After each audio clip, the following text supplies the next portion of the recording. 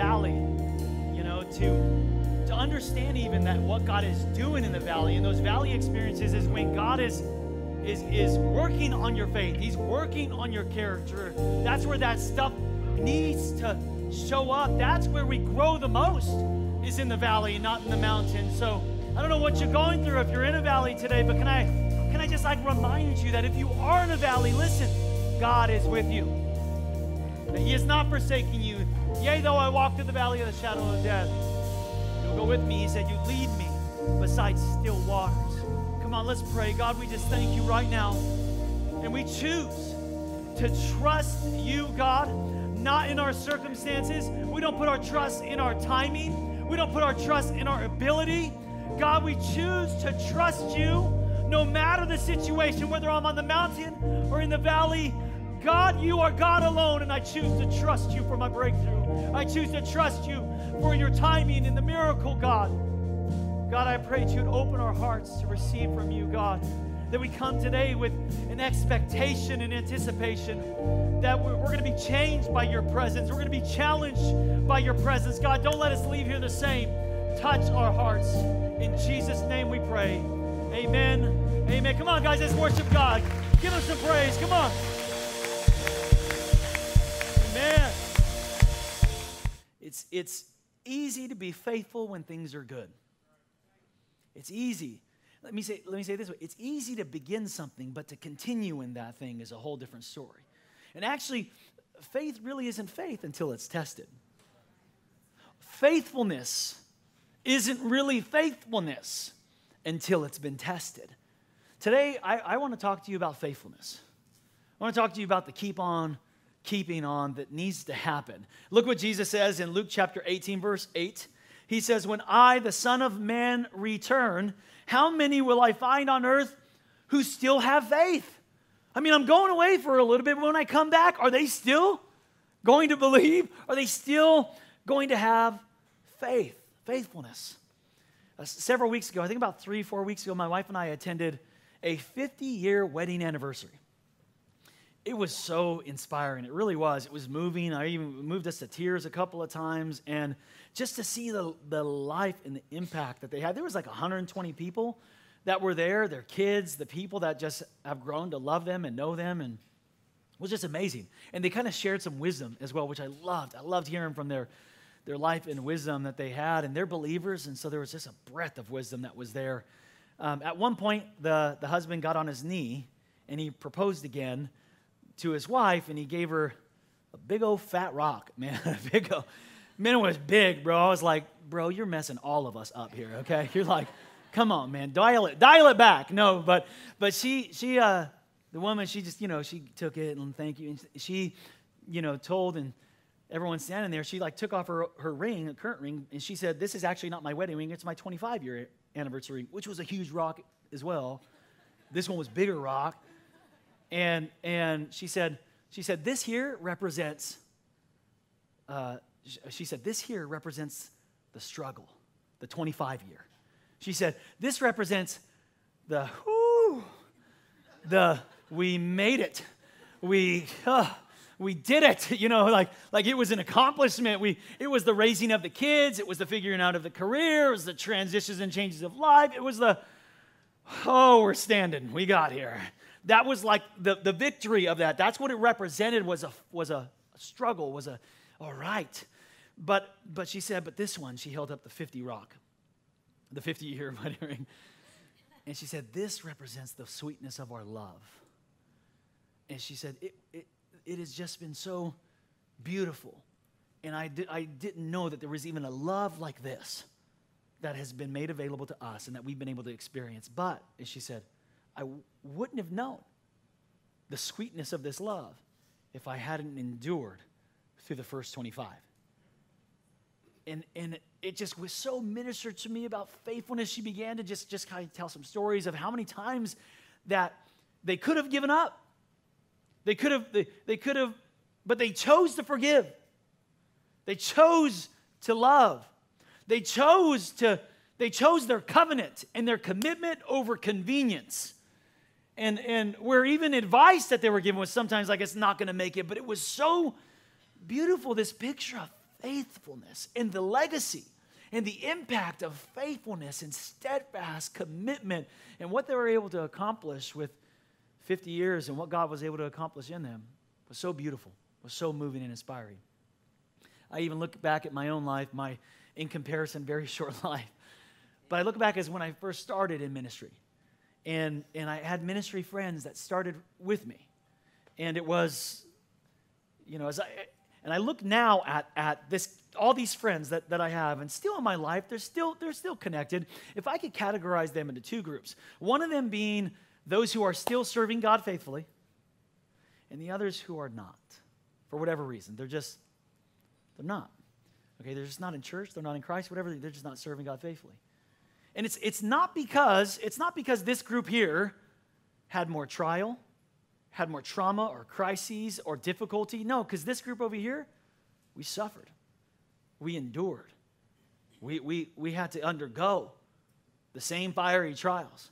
The only difference, I promise you, the only difference as I look at my friends is faithfulness. That's it. It's not that, you know, anyone was smarter or stronger or I had many opportunities to quit. I just kept dusting myself off and moving forward. Faithfulness, you guys, is the key that I want to speak to you about today. I want to give you 3 truths about faithfulness that we just need to understand and that I hope that you understand. I want you to understand as you're entering into this new season. And then I want to show you how God will test your faithfulness. It's coming. He's going to test that faithfulness. It's going to happen this season. Take some notes from you guys. Here's some truths that I just want you to understand as we begin a new chapter and a new season. Number 1, God is looking for faithful people. He's looking for faithful people, like physically, actively, the Bible says God is looking for people he can bless. And what's he looking for? You know what he's looking for? Faith. That's it. Look what 2 Chronicles 16:9 says. For the eyes of the Lord range throughout the earth to, look at this, to strengthen those whose hearts are fully committed to him. I mean, God's not looking. Look, some people they're not faithful because they say things. They have excuses like, I'm not strong enough. Well, I'm not ready. Well, I'm not, whatever excuse, I'm not strong enough, I'm not smart enough, I don't have enough gifts, I don't have enough talent, I don't have enough time, I don't have enough energy. And God is saying, look, if you just would fully commit to me, I'll give you the strength you need to do what I've called you to do. You don't need the strength, you don't need the capacity, you don't need the know-how or the knowledge. All you need is the full commitment. And God says, I will strengthen you. He's looking for people that are just, if you will get yourself usable, God will wear you out. Okay? He wants to bless you. He just is looking for some people that are blessable. You need to get blessable. Here's number 2. The second thing we need to understand, the truth we need to understand about faithfulness, is that faithful people are hard to find. They are, aren't they? They're actually quite rare in life to find a truly faithful person, someone who's faithful to God with their heart, soul, mind, and strength. Truly faithful. Proverbs 20:6 says, everyone talks about how faithful he is. I found out really that those who talk the most are the ones who fall off the quickest, man. Right? Isn't that right? Just tuck that away. I don't know. Put that in your pocket or something. Something I've seen. All right? Everyone who talks about how faithful he is, they talk about it, but it's difficult to find someone who really is. A lot of people talk the talk, that they trust God, but they really trust their credit card. You know, people say they trust God, but are they going to trust him with their health when it isn't the picture you thought? Do we trust him with our relationships? Do we really trust him with our finances? Faithful people are hard to find. Look at Psalm 53. It says, God looks down from heaven at the children of man to see if a single one is wise, and one seeks God. But all have proven faithless. All have been corrupted, and not one of them always does right. Faithful people are hard to find. That's all I'm saying there. God is looking for people to bless, but he just can't find anyone that's blessable. And if you just posture yourself, if you'll just be faithful, God will find you and say, aha, there's someone I can bless. He's looking for faithful people. They're hard to find. Here's the third truth, and this is the reason why I'm doing this message today, because faithfulness is the key to victory and blessing. Faithfulness is the key to victory and blessing. It's great. It's good that you started some things, and some of you picked up on some things. It's good that you started reading your Bible in this season. It's good that you started prayer and maybe going to church and all that stuff. But it's faithfulness, continuing, is the key to victory and blessing. That's how you're going to overcome problems and the trials, not by your intelligence, not by your creativity, not through your money, not any of those things, but it's by your faith. 1 John chapter 5. The enemy's distracting us today. Come on now, somebody. Turn off them cell phones. I love you, though. Okay. 1 John chapter 5. Every child of God can defeat the world, and it is what? Our faith that gives us the victory. Time out right there. Did you hear that? God says, if you're my child, you have what it takes to be victorious. You can defeat the world. And how do you do that? By your faith. Not your strength. Not because you worked harder. Not because you tried more or read more. No, don't get me wrong. Work hard. Hustle. Learn. But that's not going to get you the victory. Faithfulness is the key to victory and blessing. No one can defeat the world without having faith in Jesus as the Son of God. Proverbs 28:20 says, a faithful man will be richly blessed. And as your pastor, I want to see you richly blessed. Like in every way, I pray for you to be richly blessed.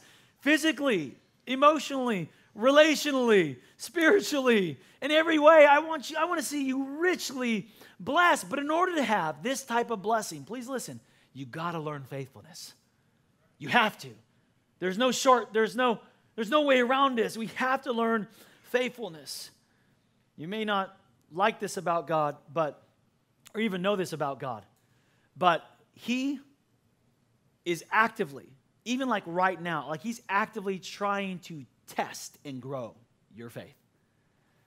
I don't really like it about it. It's not the trait I like about God, that He tests us like this to build our faith and to grow us, but He does. And He's not trying to shut you out of blessing. He's trying to set you up for blessing. And I want you to see it, church. I want you to start to see these things. He's trying to set you up. Let me show you in the Bible a story here in John chapter 6 that really depicts it very clearly. One of the most famous stories in the Bible. Those people who you may be here today and you're not like used to the Bible or even church, but you probably heard of this story. It's one of the most famous ones. The feeding of the 5,000, right? The loaves and the fishes. Everyone hear about the loaves and the fishes, that story in the Bible? Most people have heard about that. John chapter 6. Something popped out at me at this story I want to teach on today. It says, sometime after this, Jesus crossed to the far shore of the Sea of Galilee, that is the Sea of Tiberias, and a great crowd of people followed Him because they saw the signs He had performed by healing the sick. Then Jesus went up to a mountainside and sat down with His disciples. The Jewish Passover festival was near. When Jesus looked up and saw a great crowd coming toward Him, He said to Philip, where shall we buy bread for these people to eat? But He asked this only to test Him. You see that? For He already had in mind what He was going to do. I read that recently and I thought, that's messed up, Jesus. Why are you messing with Philip like that, Jesus? Come on, man. That's honestly, I thought, I was like, man, Jesus is punking Philip. Anyone ever get punked before? Anyone ever been set up? Like they just like maybe a party, a surprise party or something. This here, I'm calling the title of the message today is Divine Setups. God is actively moving in your life and He is bringing some divine setups. And look, He's not doing this to Philip because He's picking on him. Which, like, come on, like out of all the 12, why Philip? I feel sorry for the guy, man. He gave him like an impossible situation, but only to test him. See, he wasn't trying to pick on him. He wasn't trying to shut him out of the blessing. He was trying to set him up for a blessing.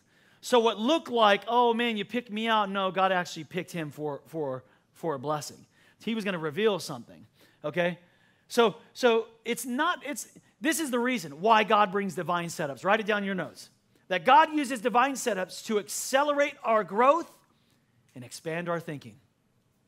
See, that's why the setup comes. That's why the testing comes, because God wants to, he's trying to accelerate something in your life to grow you to another level to do what he needs to do in you in this season.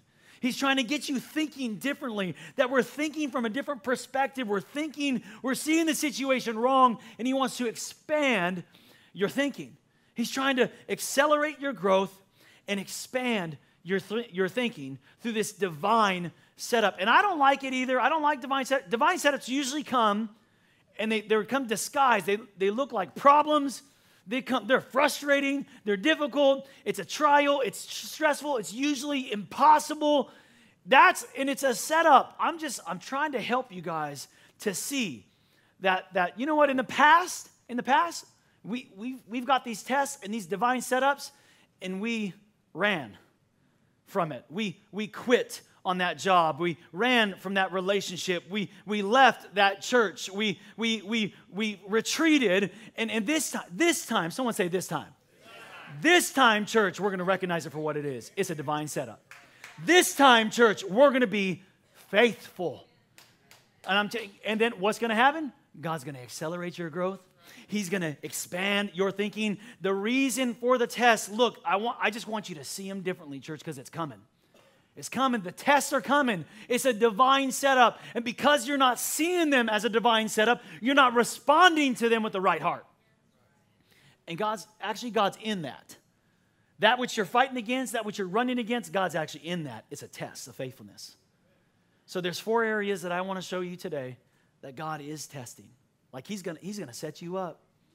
This season, it's coming. And there's a lot of divine setups.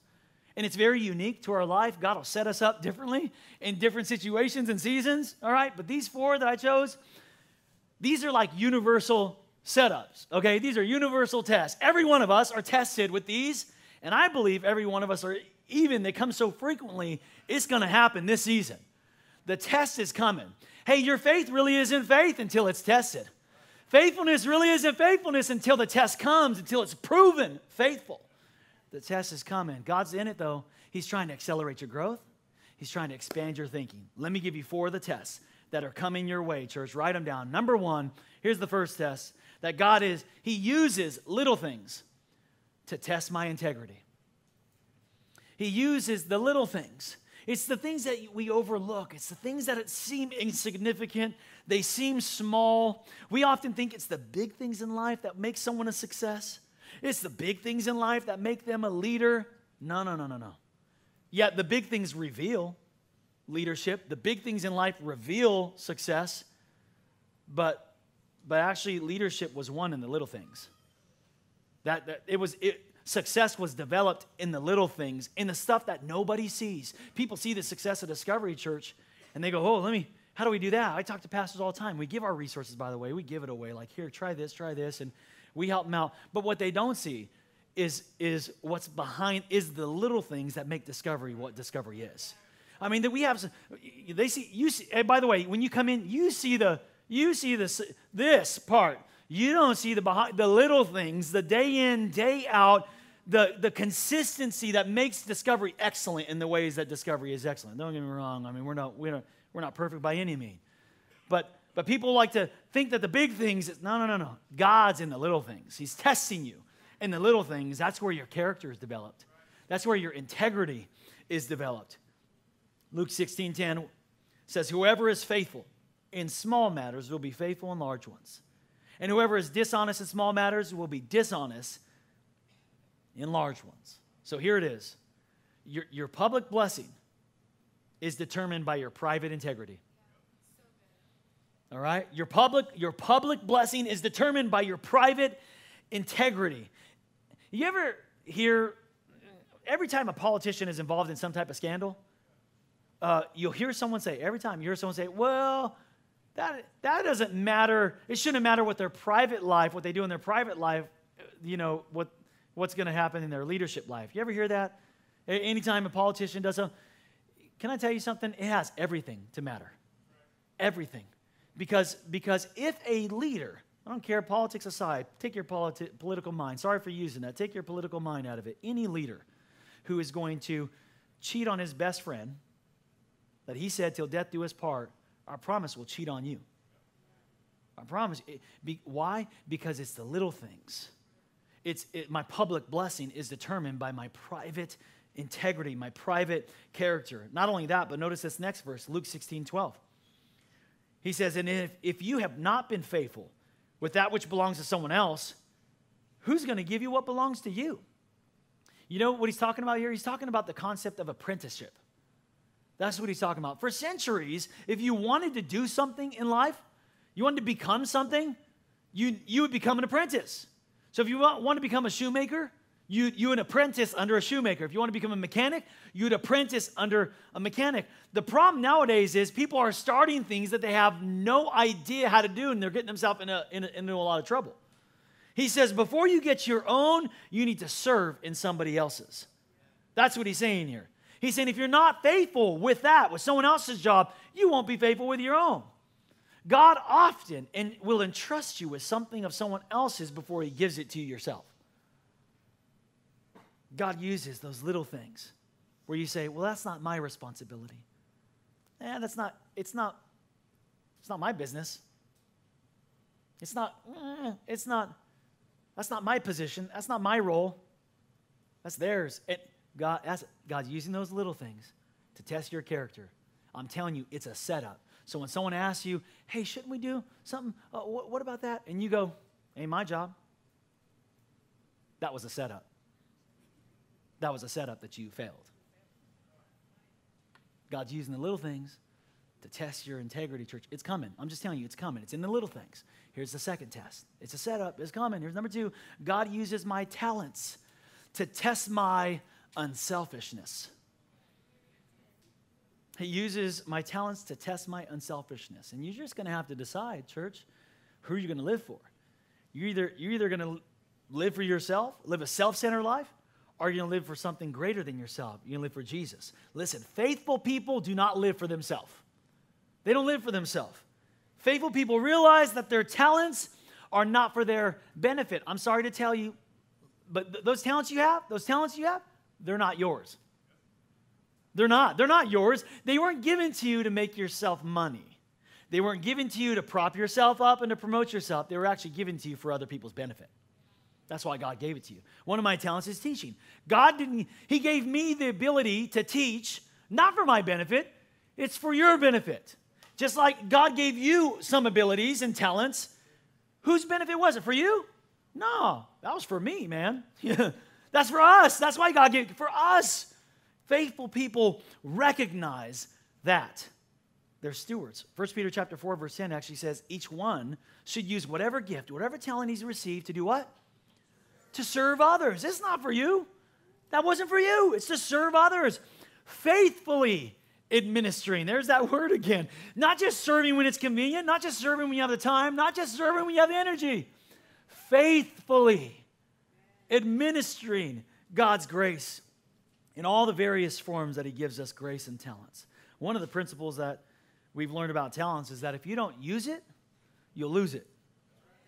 You will, right? Isn't that right? If you don't use your talent, it just kind of goes dull, right? It's like a muscle. The more you use that talent, the more it grows.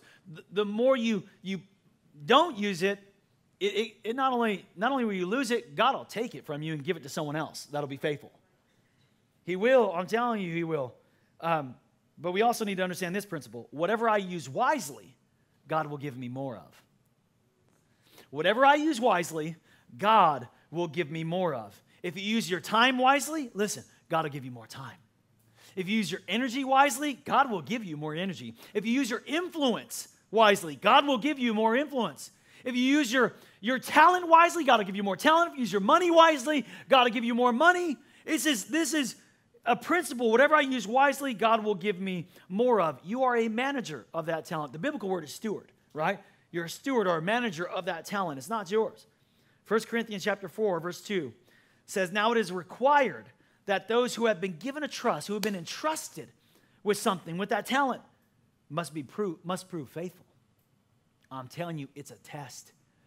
It's a test. God's going, let me give her this talent, see what she does with that.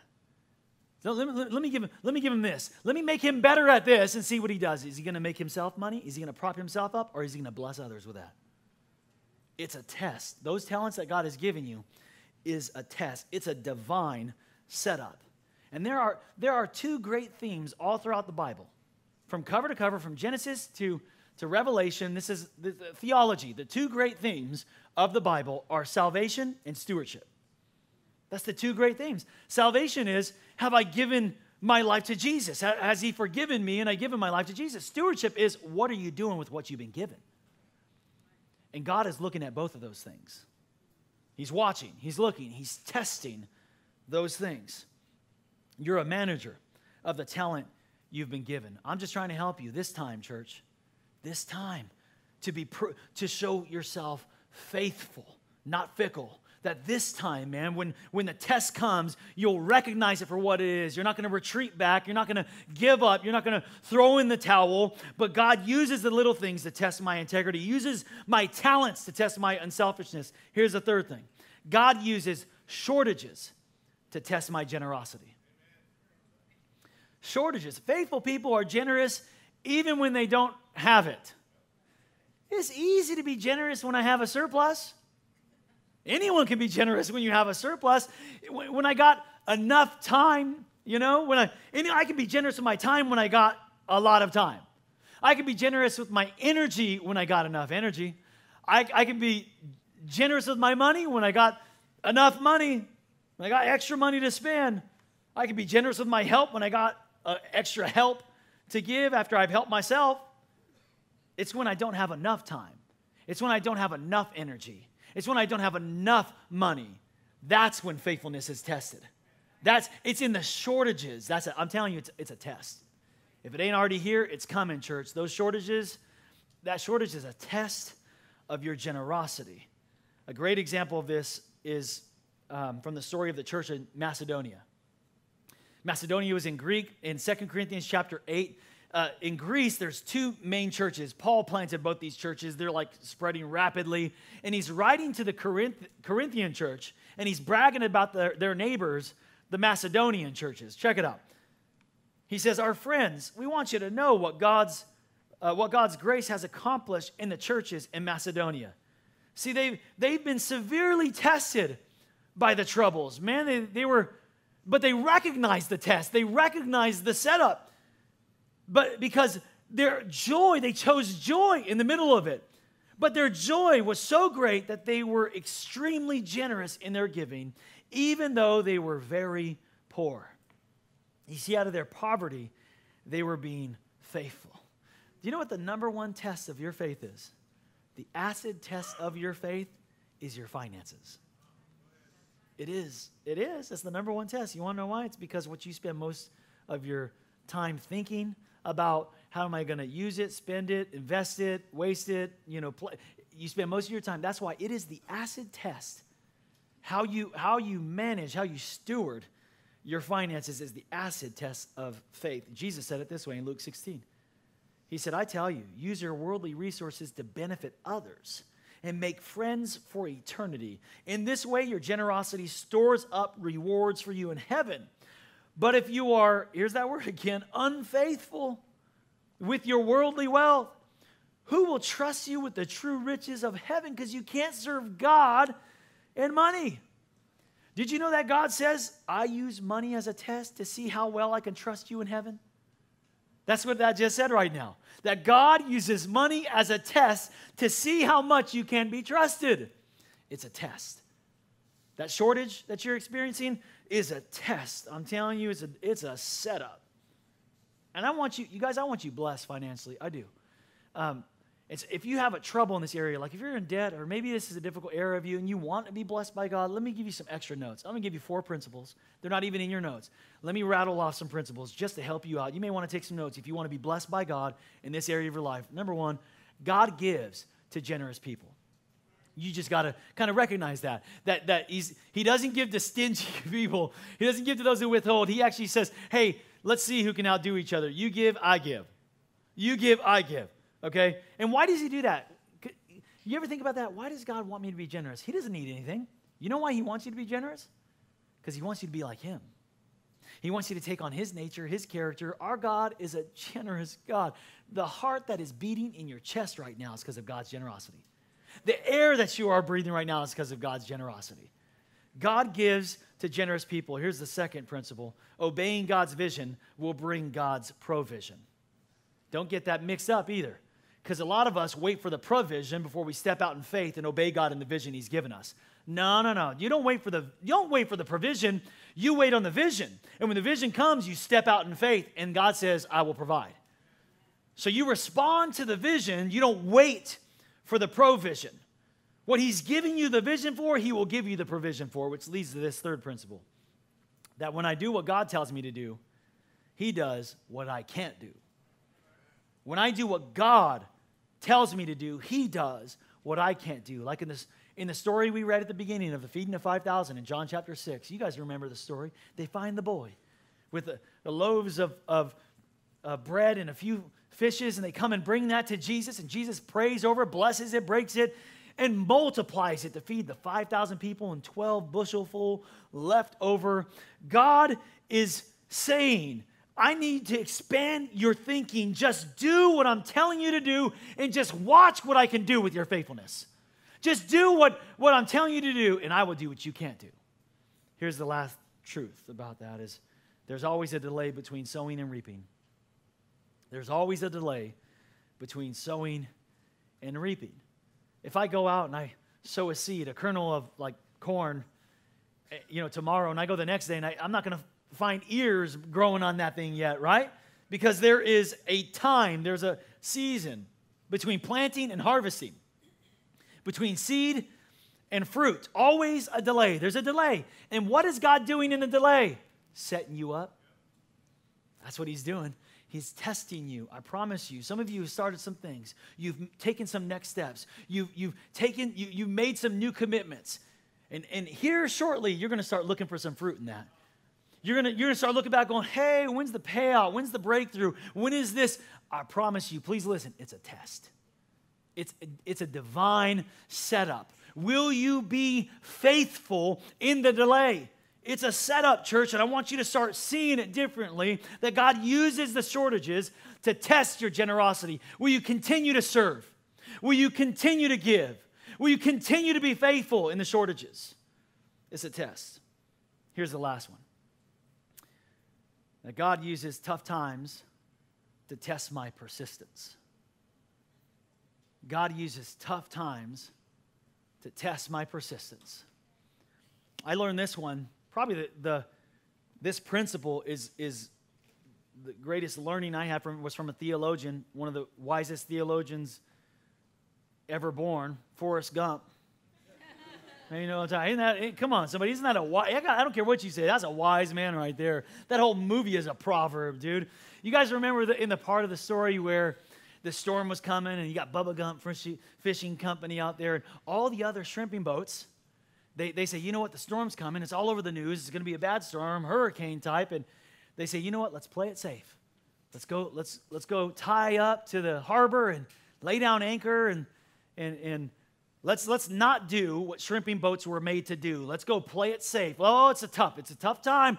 Let's go play it safe. Let's go. And there was only one boat, Forrest Gump's boat, the Bubba Gump Shrimping Co. boat, out there doing what shrimping boats are supposed to do in the middle of the storm.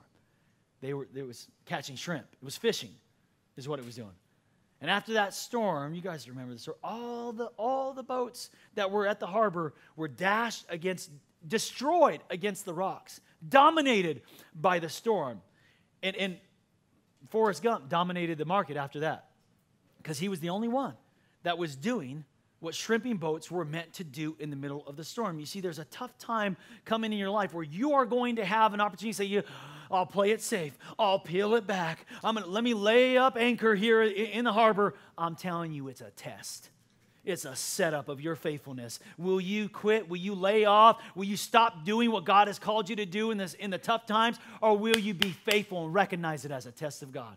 This is why, by the way, Discovery needs to continue to do what God has called the church to do, no matter the season, no matter the trial, no matter what comes. We need to be about reaching people, raising disciples, planting churches, feeding the hungry. Come on, somebody. We need to be doing what churches are meant to do, no matter what. God uses tough times to test my persistence. The difference between faithful and unfaithful people is that unfaithful people give up at the first sign of difficulty. Faithful people keep on keeping on. Faithful people are persistent. Faithful people are diligent. Faithful people are determined. Faithful people don't have an I quit. They're faithful. A lot of you know my testimony. I've shared it here recently too in the How to Hear God's Voice series about when God spoke to me about discovery and just gave me that impression, a vision, and a word. But a lot of you don't know what preceded that season. Some might. But what preceded that vision, that word from God, was the most difficult season of my entire life. Emotionally, even. Spiritually and emotionally. Before this season, I used to look at people that suffer with depression, even anxiety and stuff like that, like a come on, let's trust God kind of thing. Come on, man. Just put your faith in God. And I didn't understand the difficulty that battle really is until this season. The depression hit me. I was under attack, man. My family was under attack. My wife was under attack. It was such a difficult season. In that season, I wanted to give up. I was in full-time ministry, but I wanted to give me another job. Let me go back to the Navy. I'll go back to the military. I was just looking because it was so hard. But in the middle of that season, my wife and I decided to go into a season of prayer and fasting. And it was in the middle of that prayer and fasting season that out here in traffic, that God spoke to me and said, you're going to plant a church in Southwest Bakersfield. That God birthed out of the toughest season of my life, He birthed a vision of discovery. I can't imagine what would have happened if I chose to give up or retreat or to peel it back if I didn't remain faithful in that tough season. It was a test. And God has divine setups for every one of you. He's testing. In the tough season, He's testing your persistence. Maybe you're in a tough season. Let me give you a few scriptures. 2 Corinthians chapter 4 says, this is why we never give up. Though our bodies are dying, and it felt like that for me. And maybe you might be in a season where it feels like sometimes you're just dying. God says, hey, even though your body is dying inwardly, your spirit, that's mine. That's mine. Your inner man is mine. Your spirit is mine. I'm going to renew that thing day by day. Your spirit will be renewed every day. For our present troubles are quite small, and they won't last very long. But it's a test. You see, it's going to produce something. I want to accelerate your growth. I want to expand your thinking. The present trouble will produce for us an immeasurably great glory that will last not just here on earth, but will last forever. So we don't look at the troubles that we can see right now. We don't get caught up in the struggle. Rather, we look forward, like beyond it, to what we have not seen, for our troubles will soon be over, but the joys that will come will last forever. That problem that you're facing right now is a test. It's a setup. And whereas in the past, you retreated and you gave up. Maybe in the past, you peeled back or you played it safe. Maybe in the past, you stopped responding to the vision of God because the provision wasn't there. Maybe in the past, you gave up on that relationship, or you gave up on that job, or you gave up on that endeavor. Maybe in the past, you peeled it back, but this time, church, we're going to recognize it for what it is, and we're going to be faithful. Because God wants to accelerate your growth, and He wants to expand your thinking. Let me leave you with this scripture. It's not in your notes. I just want you to receive it, especially if you're going through it. If you're in a tough time, you're in a tough season, maybe emotionally even. Could be like I had experienced. Maybe you're in an emotional tough season. Maybe it's a spiritual one or a relational one or vocational one. I don't know what. We receive this. Galatians 6:9 says, don't get tired of doing what's right.